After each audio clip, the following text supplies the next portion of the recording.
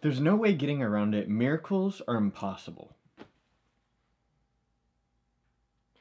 Whoa, the background changed and so did his shirt. It's a miracle. Okay, yeah, I know that was lame, but I pre-recorded the same episode and decided that there were some more thoughts that I wanted to add to it, so I'm just here re-recording it.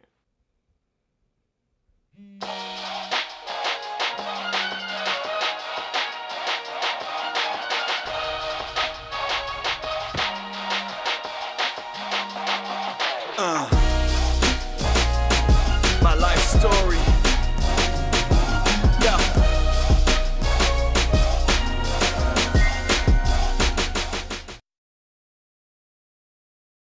Okay, don't let the title fool you, because I'm probably not going to say anything that nobody really disagrees with.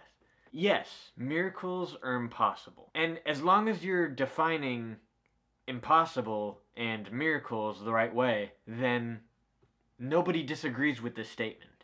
Miracles kind of have to be impossible. That's kind of the definition of it. And that's the point. I find it interesting that critics continuously repeat the concept that science has disproved miracles, that miracles have been deemed impossible.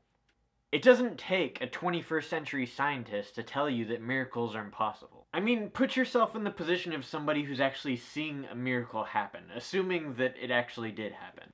You don't watch a miracle and think, oh yeah, that happens all the time. No, you think, wow, that can't possibly happen, that's not possible. Who am I dealing with here? Arguments like these come up a lot, where critics say things about religion, but if the opposite were true, then it wouldn't do anything to extend the position either. What I mean by that is, let's say that science didn't prove miracles impossible. Let's say that we decided that miracles were possible. We have to change the definitions to do that, but whatever. If miracles were found to be possible, then critics would still be critics, and they would still stand on the outside of religion to think there's a rational explanation for that. Well, rational according to their own worldview. Another thing that I should explain. Religious and non-religious people play by different rules of logic. Later I'm going to do a video about how logic doesn't mean truth, and how logic means different things based on what worldview that you're coming from, and it's just consistency. I'll get to that later. But the point is that miracles being impossible means different things for the different worldviews. So if you're coming from the critic side, then you think miracles are impossible, so they didn't happen. If you're coming from the religious side, you're thinking miracles have to be impossible, and that's what makes it so amazing. I'm going to keep pushing this concept because nobody seems to be doing it, and it's super important. Here's the video that I did on postulate. Go watch it if you haven't already.